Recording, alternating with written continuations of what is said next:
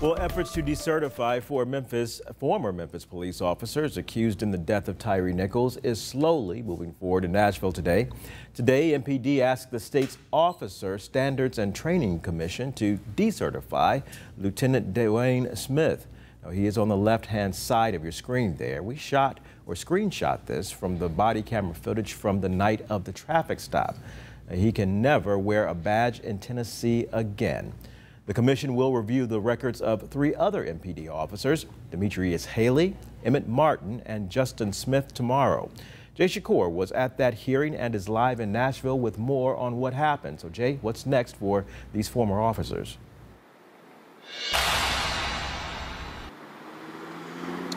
The state's police commission you mentioned, or POST, has had a lot to deal with today, especially as it concerns the case of Dwayne Smith and how to handle it. He was the supervising officer on the scene the night Tyre Nichols was beaten. Because he retired before he was fired, it's unclear, or it was unclear to the MPD, how they could proceed or could they decertify him. But in the end, MPD decided to move forward with his case, although the POST Commission says it needs to give him 30 days notice to appear before he can be actually decertified.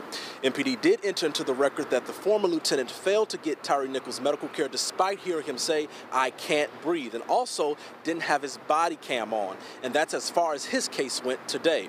Now, as far as Demetrius Haley, Emmett Martin, and Justin Smith, who were all given 30 days notice, they were all no-shows today, and since they chose not to appear and defend themselves, they will likely be decertified by default tomorrow. MPD says they should lose their certification because they too violated the department's body cam policy, but also used unnecessary force, violated MPD